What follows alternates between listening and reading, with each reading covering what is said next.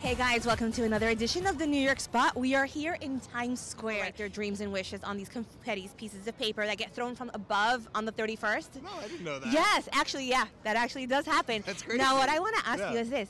If you can write your wish on that piece of paper that's going to be tossed on top of millions and millions of people, what would that one wish be? God, I just got married, so I would probably say, yeah, woo. Oh, good for you. So I would probably say like a really long, happy, healthy marriage. I love that. Is super sweet. Well, you can have one wish. What would it be? Get an Oscar. Get an Oscar. Get an Oscar. And me and Emmy, high five. What's up?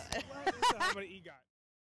But sometimes your health can take a back seat. So today, with help from the Good Life magazine, we are revealing 66 clever ways to have a healthier road trip this summer. Let's hit the road. First, you gotta prep compact snacks to avoid overeating. And Farrah's joining me. She takes the same car trip every summer with her family to Charlotte, North Carolina, and she's here with a simple solution. Is that true? That's absolutely Can I get in? Come on in, yes. Oh my goodness, I'm so excited.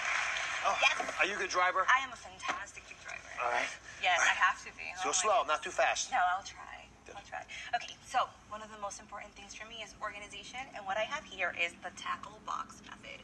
What this is that you have perfect portion, perfect sizes of nuts and berries and fruits and whatever else you want to add. We saved the best for last. Yes. Instead of sending pictures, we actually brought Farrah, who brought the real thing. Yes. She actually made banana bread. Well, actually, it's your attempt at banana bread. Well. Is this it? This is And it. based on a Pinterest post, right? Something on Pinterest that you saw. This Pop Sugar was also talking about it. So watch this. Listen carefully, guys. Oof. It's like a basketball, right? This is like a brick. You could hurt someone with this. Makes a little knocking sound like that when you do it. So what went down here?